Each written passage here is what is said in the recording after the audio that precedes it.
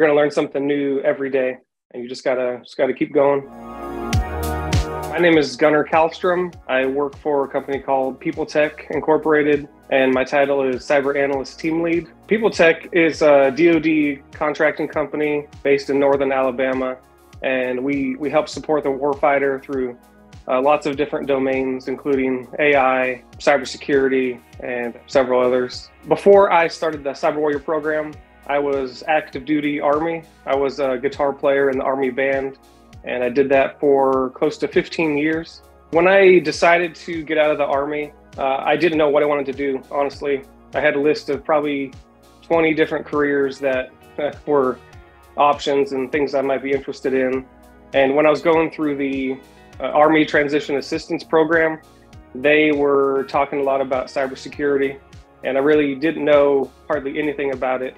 And the Army was really pushing it, saying it's a great career, potentially high pay, and lots of other benefits. And so I looked into it, did a lot of research, and luckily found Cyber Warrior.